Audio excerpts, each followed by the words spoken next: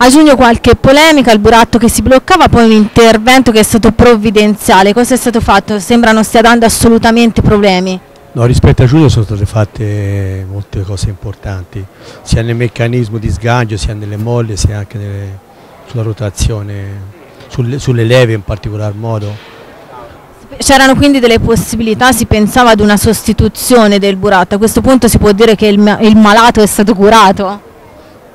Il malato è stato curato, penso all'80%, insomma 100%, come affidabilità penso siamo al 100%, però sicuramente bisogna intervenire ancora di più per avere più sicurezza per quanto riguarda i cavalieri. Insomma, è sicuro anche ora, però per avere più una certezza di sicurezza penso bisogna intervenire sicuramente. C'è quindi la necessità in prospettiva di una sostituzione dell'automa che ormai viene richiesta da tanti anni.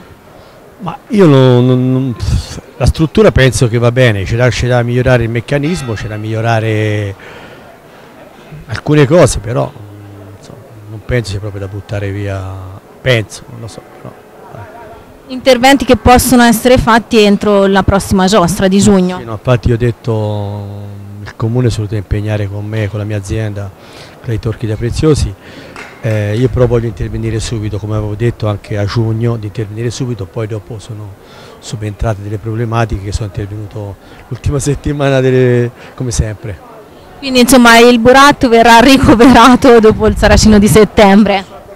Ricoverato no, io ho fatto il controllino più dettagliato, da ora ricoverato, si dà fra dottori, professori, farmacisti.